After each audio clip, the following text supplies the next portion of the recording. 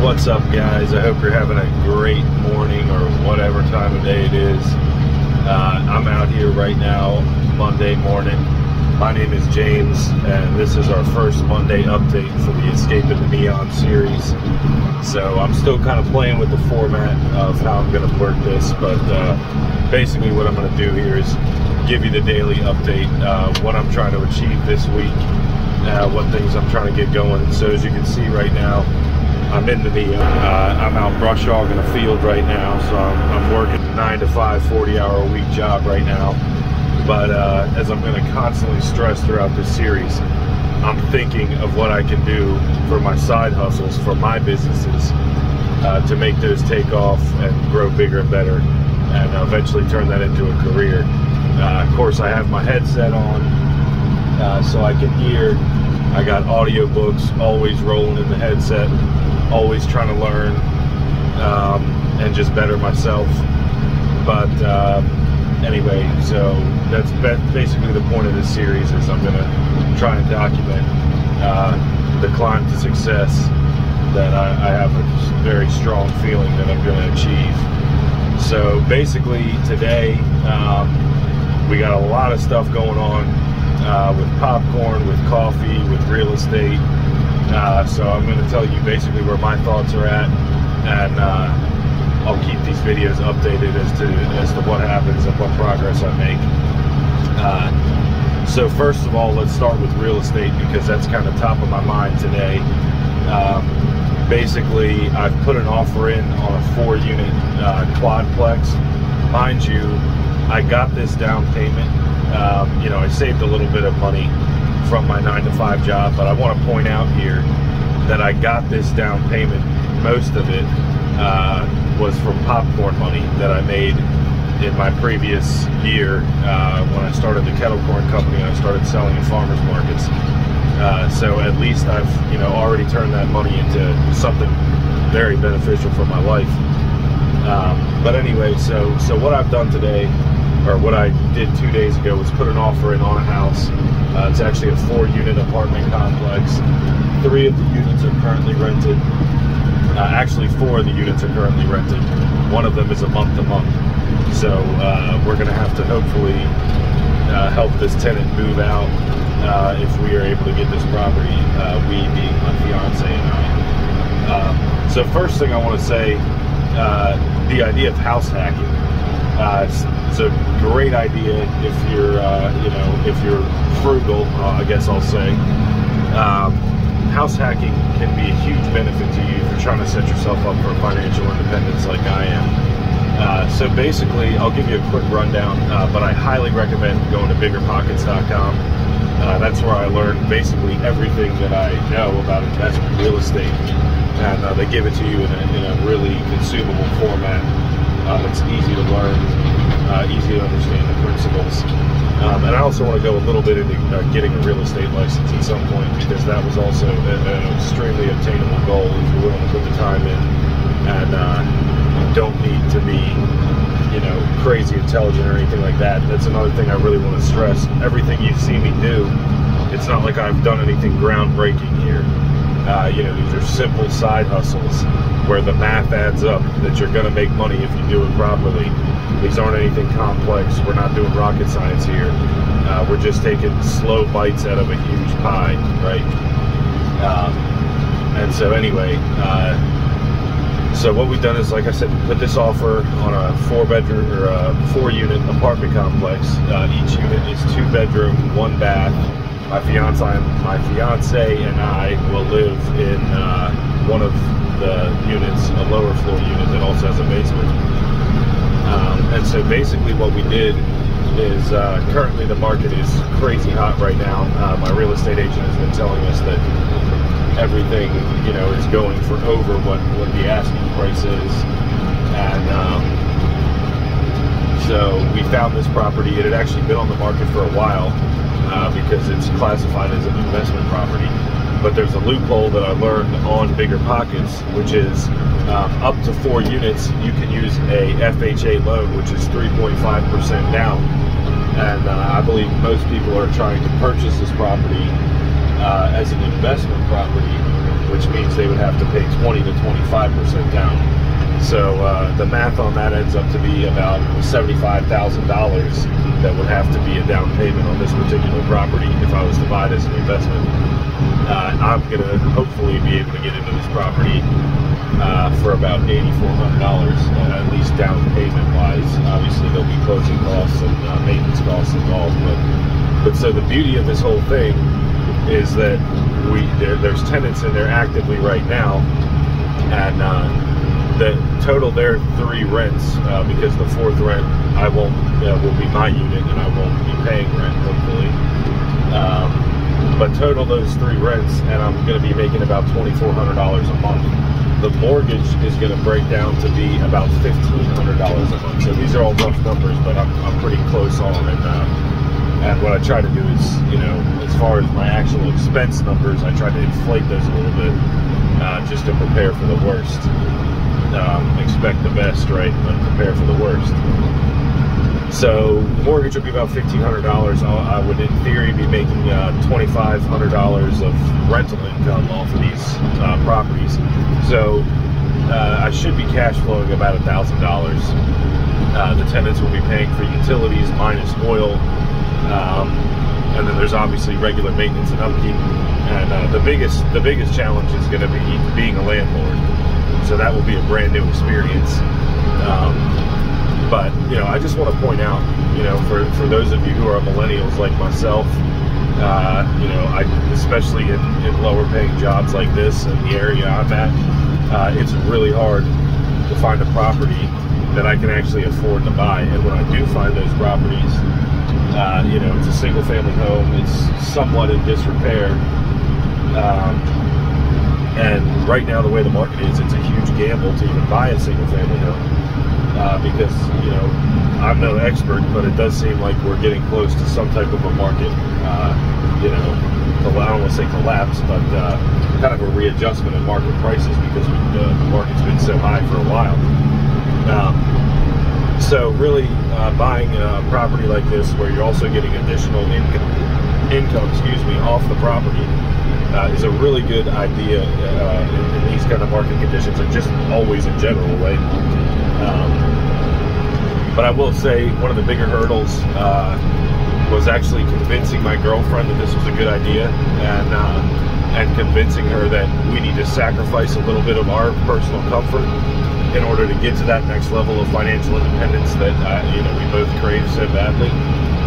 But definitely a tough sell, getting her to agree to want to live in a 2-unit apartment, or 2-bedroom apartment.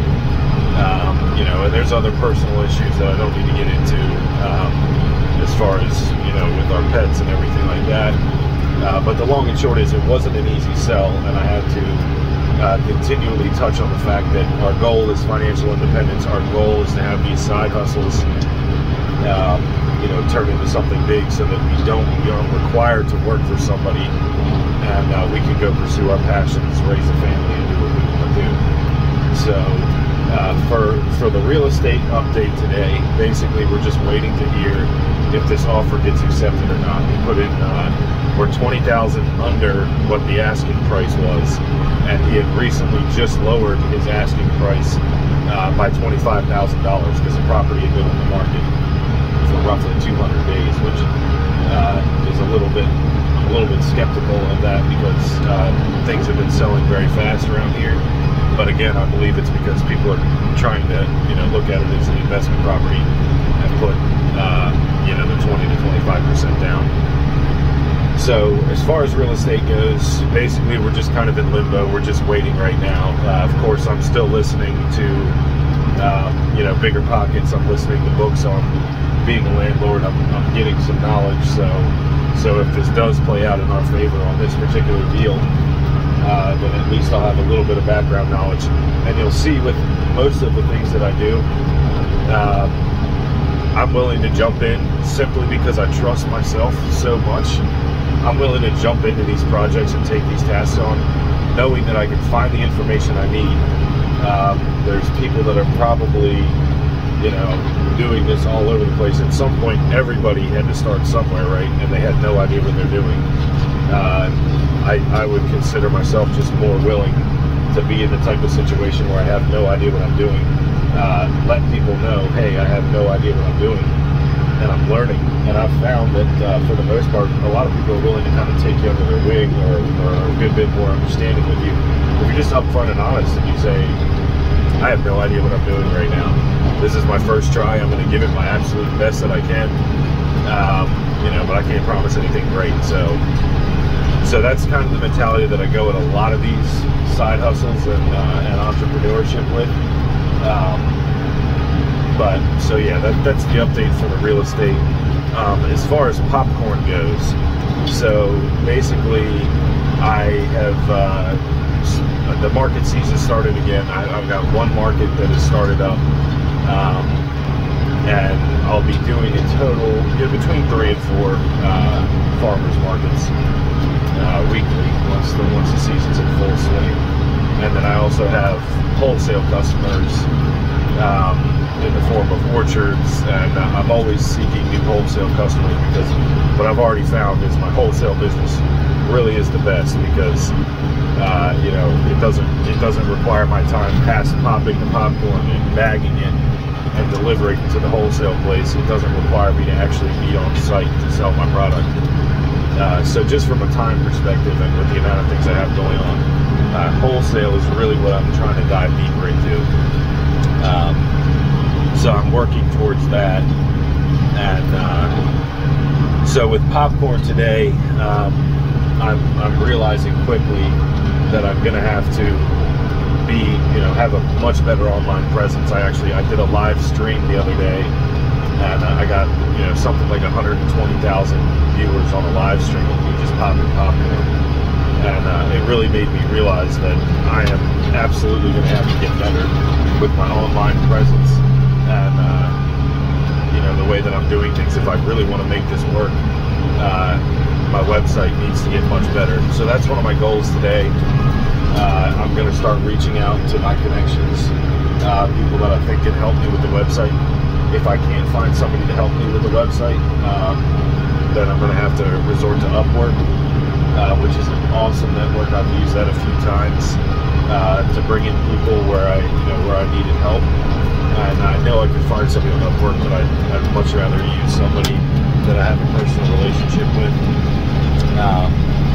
So also from a standpoint of advertising, which I know I'm going to need to do, you know, creating ads, creating videos and promos and that type of stuff, and venture into the paid ad side of things, which I'll be doing this year. Basically, I need somebody that can do video production and do quality video production. So what I've done is another friend of mine who I went to school with a long time ago, and has done a few things with him in the past. I reached out to him, and I'm going to get a price so I at least know ballpark what I need to save in order to get my first ads produced for the company, and that'll kind of give me an idea of when to reach back out to him. And in the meantime, I'll be thinking of kind of the format for my ad, what I'm actually going to say in the ad, who I want to be involved with the process, things like that. As far as the coffee company goes, so again, if you haven't seen the introduction video, I gave you a rundown of all the businesses that I'm currently working in, and I'm sure that will change and expand as videos go on, and I'm sure there's some I've forgotten. But let's talk about the coffee company that we're going to be selling coffee at the farmers market here. So I want to talk about what I'm going to do here today. Sorry, I'm running over a decent sized tree here, has to be careful. But so with coffee today, I mean, I'm very, similar thing that I need to do with the popcorn company, which is reach out and figure out about advertising, and how I can actually get those produced. The other thing I need to do is I'm getting ready to sell at a farmer's market coffee in roughly about a month, actually a little under a month, probably like 2 weeks when I really think about what date it is and when I have to start this. I still don't have the equipment that I need. I've got the permits, that took a good while, but I still need a generator, I still need cups, I still need to name the flavors that I'm going to get private labeled by a roaster. I still need a lot of things that are not in place yet. I still need to figure out how I'm going to get a reliable water source at the farmer's market to actually brew this coffee. So basically, that's a lot to bite off in a day. But basically, what my goal is with the coffee is to order some supplies today with the small bit of money that I have left over from last popcorn season. Like I said, I used a good portion of it as a down payment, and you know, I have about $1,400 left in the popcorn account, and that's going to be spread out over buying both popcorn materials and getting this coffee company off the ground and running. So basically, I'm going to start ordering supplies for the coffee company today. With the digital marketing side of things, I have a meeting. I've brought in the company that I used to own, that I spoke of. You know, it was a freight logistics company, and I'm having a meeting with the owner of that company that I founded along with him, and bringing him in to talk to the digital marketing company that I work for, and we're going to get him some paid advertising and that type of stuff. Now again, you see that I'm, you know, I've brought him in here, and I'm going to work on that project. But at the end of the day, my goal off of that is to learn on somebody else's dollar, right? So he's going to be paying for the paid advertisements. I'm essentially working as an intern for a digital marketing company, and all I've said to the owner of that digital marketing company, he brought me in a sales capacity, and all I'm going to say basically is, you know, just let me be a part of this process. Let me kind of watch and learn how you do this. So hopefully, not only can I do it for his customers later on down the road, but I'll also, you know, the biggest part is I want to be able to do it for myself in my own business. So, you know, you might not get paid for every single thing that you do and undertake, but I want you to know that, you know, starting off right off the bat, that's okay. You know, you may not be getting paid in the form of money, but a lot of times you'll get paid in the form of these, you know, awesome experiences and knowledge that you would have never got before. So it's important to put yourself out there, and, you know, just if you're given an opportunity, unless there's some extremely huge glaring reason why you can't. So many people say they don't have time for things. I just don't buy it. You know, you don't want to have time for it, basically. I mean, I understand I don't have kids.